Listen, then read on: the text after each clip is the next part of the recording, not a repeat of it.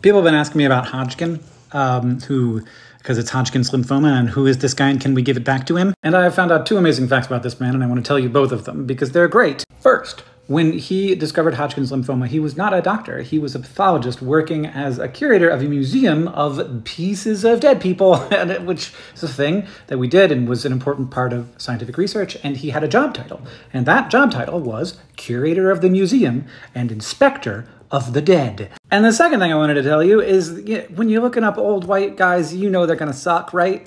But this guy was great. He was an advocate for the reduction of the impact of Western civilization on indigenous peoples around the world, and he was a fierce and lifelong advocate for the abolition of slavery. So, great. Thanks, dude.